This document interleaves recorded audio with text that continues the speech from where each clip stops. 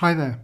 Now in this video what I want to talk to you about is what is called the ambiguous case for the sine rule.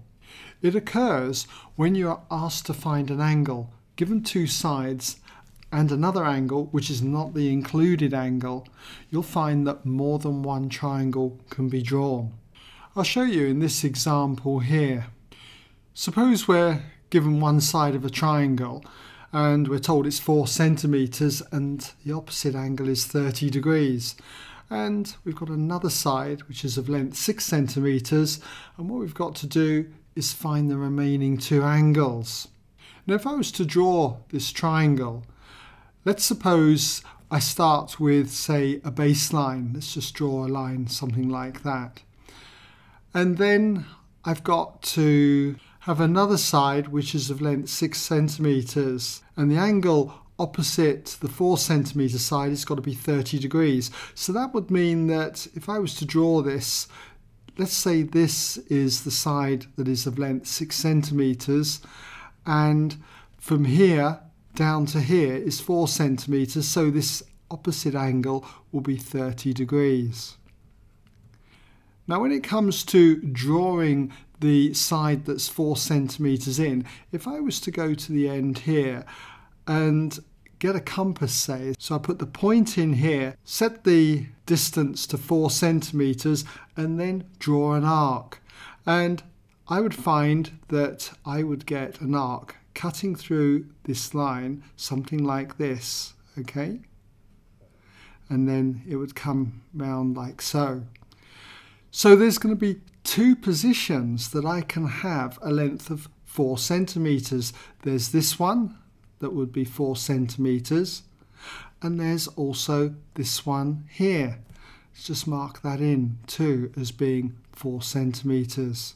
So that means that there's two triangles that can be drawn that satisfy these conditions, where we've got a side of 4 centimeters, opposite angle is 30 degrees, and another side, and we haven't got an included angle. Remember, an included angle would be an angle between two given sides. That would be this angle here. We're not given it. And if that's the case, we get this ambiguous case where we can draw two triangles. So we've got to find the remaining two angles. So let's say that this angle we call theta in that position, and this angle up here we'll call alpha. And we'll have this as triangle 1, and we'll have this one as triangle 2. Now in order to find the angle theta, we can use the sine rule, and if we do that, we're going to have, for each of these triangles, it's going to be exactly the same. That is sine of angle theta divided by the opposite side, which is 6, is equal to the sine of the given angle here, 30 degrees, divided by its opposite side, which in each triangle is going to be the 4 centimeters. Okay, so we've got 4 there. And rearranging this for sine theta, we end up with sine theta equaling 6 times sine of 30 degrees, and that's all divided by 4. And if you work this out on your calculator, you find that you get 0.75. So therefore, angle theta will be the inverse sine of 0.75. So just border that off there.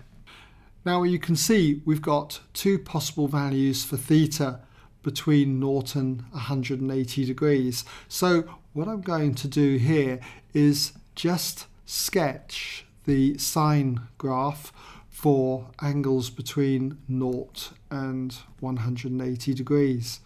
So just put that there. We'll call that theta there. And remember, the sine graph between 0 and 180 degrees would rise up to 1 there at 90 degrees and drop back down to 180 degrees there. So at the top here it would be 1, and we've got a value of 0.75. So let's just take that point there as being, say, at 0.75. Just squeeze that in there.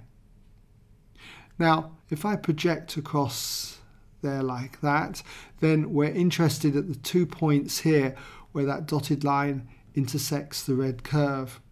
And by symmetry, this distance must be the same as this distance.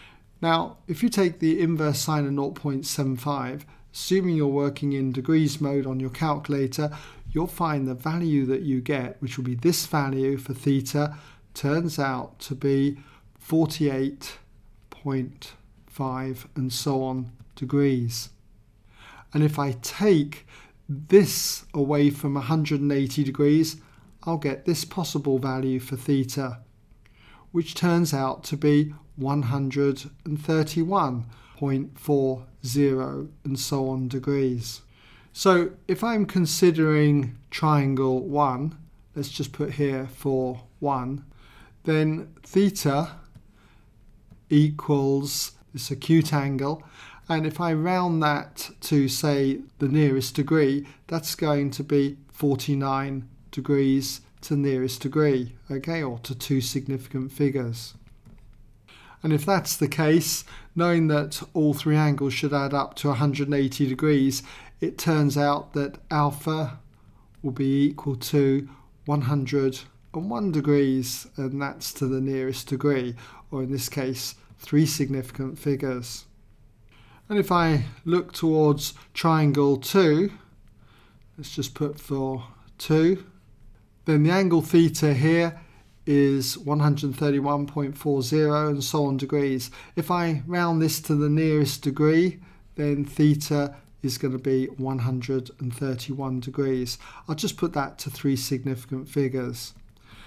Also, knowing that the angles add up to 180 degrees, then we therefore get that alpha will equal 19 degrees to the nearest degree, or in this case 2 significant figures. Okay, so I hope that's given you some idea then on how to handle this ambiguous case for the sine rule.